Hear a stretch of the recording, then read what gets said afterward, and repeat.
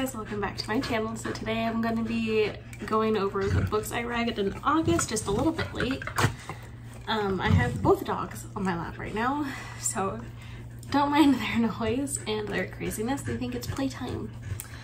So I'm going to be, I don't have like any of the books that I read in August, like the actual physical books. Goodness. Okay, boys, how about you go? Where's your ball? Where's your ball? Where's your ball? Go. Okay, so I'm gonna be going off my iPad and my Goodreads and what review I gave it and why I gave it that review. The first book I read was Devonshire Scream, a Tea-Shop Mystery by Laura Childs. That was a very hard read for me. It's a mystery. It just wasn't it for me, and I honestly don't know how I managed to make it through that book. It was pretty dry. First off, I just didn't relate to the characters.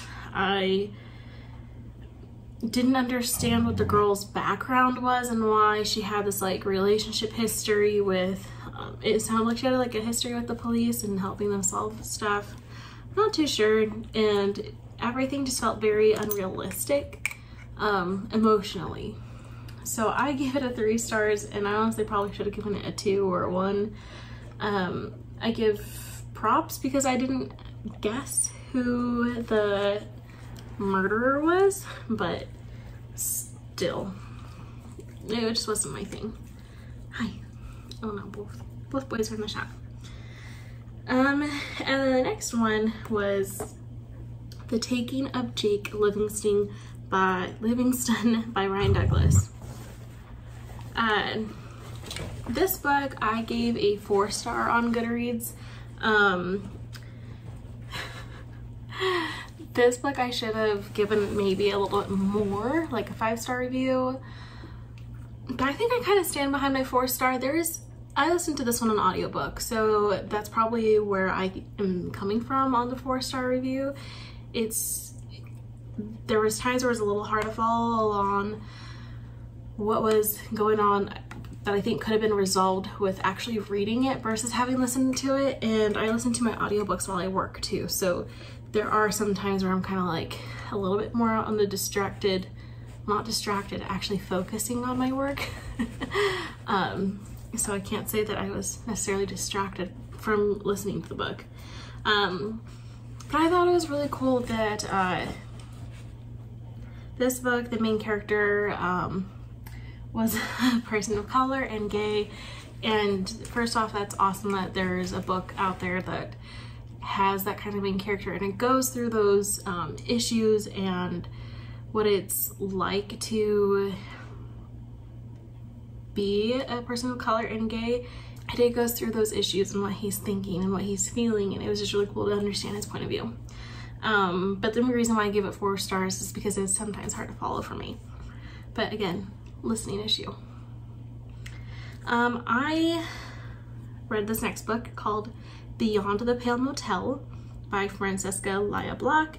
I don't know why I gave it this high of a rating. I gave it a 4-star review. Probably should give it a 3. This book was about a hairdresser with her best friend, and she's going through a divorce and she's a recovering addict. And this was so early into August that I forget, and it's like almost the middle of September, but I just remember, and I actually read this one, so this one wasn't a listening issue, but the reading issue was like, sometimes her thoughts, because it's from her point of view, sometimes her thoughts are so chaotic, and just like, that doesn't make sense. Why are you bringing that up? Like, why are you bringing up a memory for this moment, you know? And then just some of her, like, just her thoughts were a little funky, and I think that's kind of what made it hard to follow.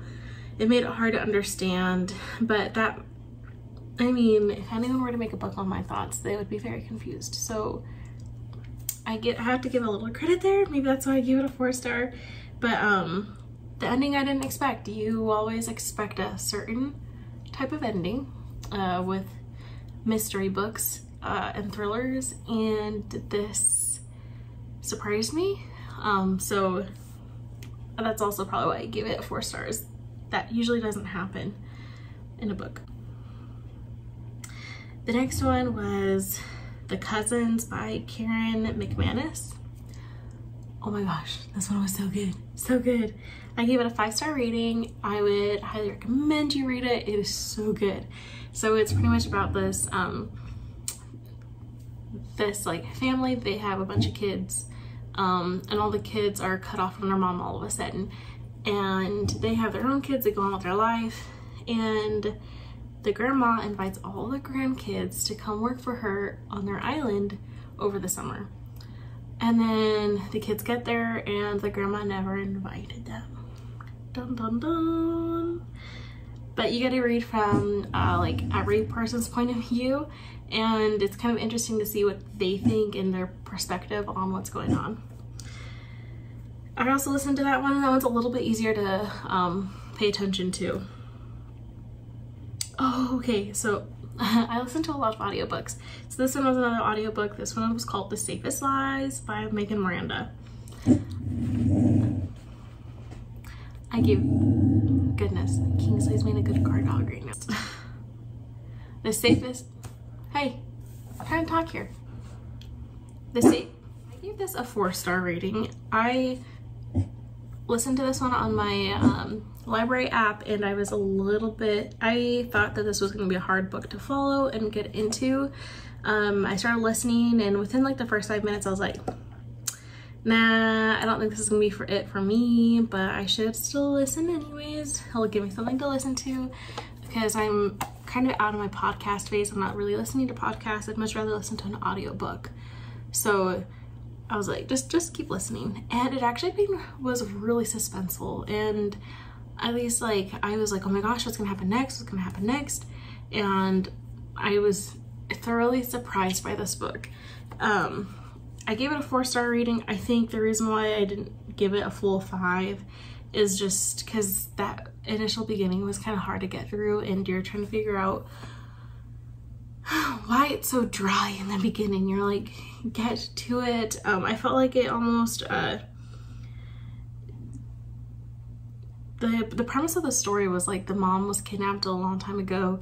She had a baby from one of these people, and now the daughter's all of a sudden kidnapped, and they think it's related to the mom's original captor, and they don't really go into that until the very end of the book. So I think that's where it gets a little more confusing, and it was hard to follow because you're like, why does this matter? Why do they think that?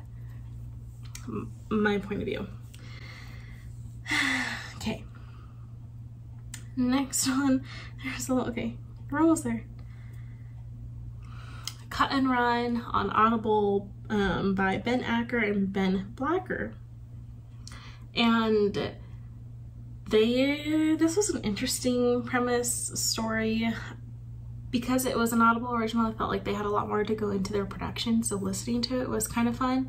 The story was kind of dumb.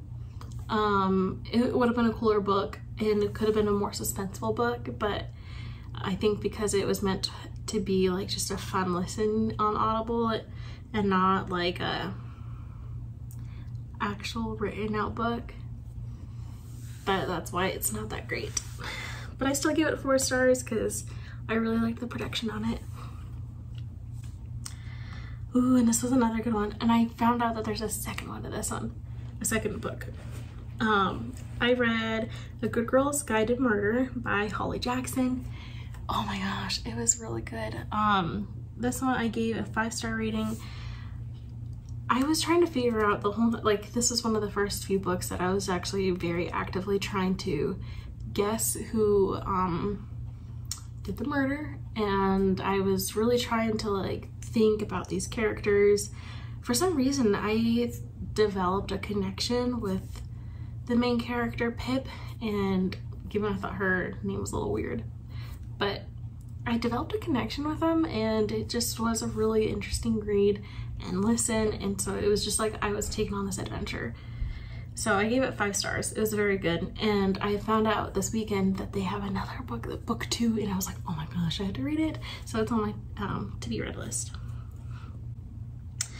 Okay, and okay, I have 2 left. I read 50 Shades of Grey. It was really rough to get through. I like romance novels, I think.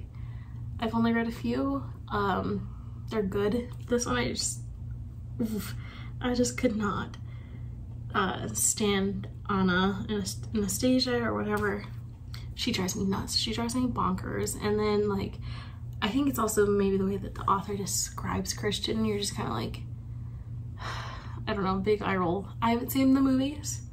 Probably on my list to see how the book compares to it, but I gave this book a 3-star. It just wasn't my thing. And then last but not least for August was The Guest List by Lucy Foley. I gave it a 4-star review. I was not expecting that ending. It probably should have been a 5-star rating, but I think I gave it 4 stars because I was upset about the ending. So probably, like, either way, it was a really good book. I would recommend it for sure. The ending was a cliffhanger, and you don't get closure, and I don't like that. Normally with books, I'm like, I need my closure. I need something to get me through, to know that either A, there's another book, or B, this is okay. Like, the ending's okay. We're okay with the ending. But no, I got none of that. So that's a disappointment, and I texted my friend shortly after and I was like, what was that ending? What was that? So that's all I read for August. I'm pretty proud of myself because The Guest List I literally finished on August 31st, and that's why I was taking forever to upload this, because I was listening and then I forgot and then I got busy and yada yada. We'll see how my books go for September. I will give a spoiler and say I read Midnight Sun. That was over 600 pages. I'm not thrilled that I read that.